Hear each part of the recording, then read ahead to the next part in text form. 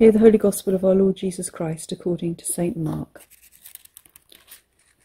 As soon as it was morning, the chief priests held a consultation with the elders and the scribes and the whole council.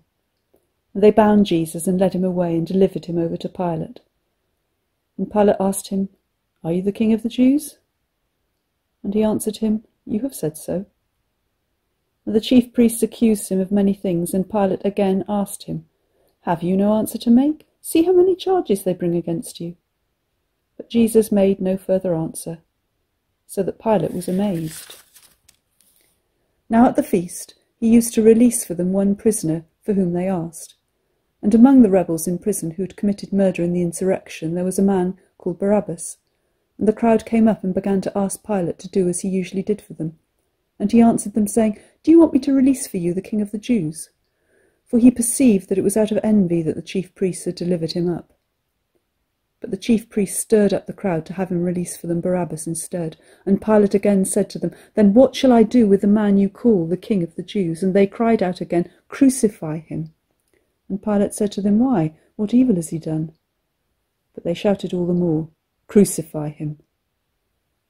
So Pilate, wishing to satisfy the crowd, released for them Barabbas, and having scourged Jesus, he delivered him to be crucified. And the soldiers led him away inside the palace, that is, the governor's headquarters. And they called together the whole battalion, and they clothed him in a purple cloak, and twisting together a crown of thorns, they put it on him. And they began to salute him, "Hail, King of the Jews!" And they were striking his head with a reed, and spitting on him, and kneeling down in homage to him. And when they had mocked him, they stripped him of the purple cloak, and put his own clothes on him, and they led him out to crucify him. And they compelled a passer-by, Simon of Cyrene, who was coming in from the country, the father of Alexander and Rufus, to carry his cross. And they brought him to the place called Golgotha, which means place of a skull. And they offered him wine mixed with myrrh, but he did not take it. And they crucified him, and divided his garments among them, casting lots for them, to decide what each should take. And it was the 3rd hour when they crucified him.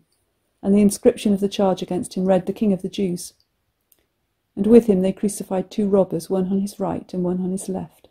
And those who passed by derided him, wagging their heads and saying, "Aha, you who would destroy the temple and rebuild it in 3 days, save yourself and come down from the cross." So also the chief priests with the scribes mocked him to one another, saying, "He saved others, he cannot save himself. Let the Christ, the King of Israel, come down now from the cross, that we may see and believe." Those who were crucified with him also reviled him. And when the 6th hour had come, there was darkness over the whole land until the 9th hour. And at the 9th hour Jesus cried with a loud voice, "Eloi, Eloi, lama sabachthani," which means, my God, why have you forsaken me?" And some of the bystanders, hearing it, said, "Behold, he's calling Elijah." And some ran and filled a sponge with sour wine, put it on a reed and gave it to him to drink, saying, "Wait, let us see whether Elijah will come to take him down." And Jesus uttered a loud cry and breathed his last. And the curtain of the temple was torn in 2 from top to bottom. And when the centurion who stood facing him saw that in this way he breathed his last, he said, "Truly this man was the Son of God." There were also women looking on from a distance, among whom were Mary Magdalene, and Mary the mother of James the younger, and of Joseph and Salome. When he was in Galilee they followed him and ministered to him, and there were also many others, women who came up with him to Jerusalem. And when evening had come, since it was the day of preparation, that is, the day before the Sabbath, Joseph of Arimathea, a respected member of the council, who was also himself looking for the kingdom of God, took courage and went to Pilate and asked for the body of Jesus.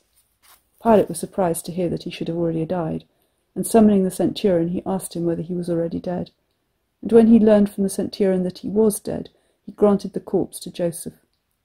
And Joseph brought a linen shroud, and taking him down, wrapped him in the linen shroud, and laid him in a tomb that had been cut out of the rock. And he rolled a stone against the entrance of the tomb.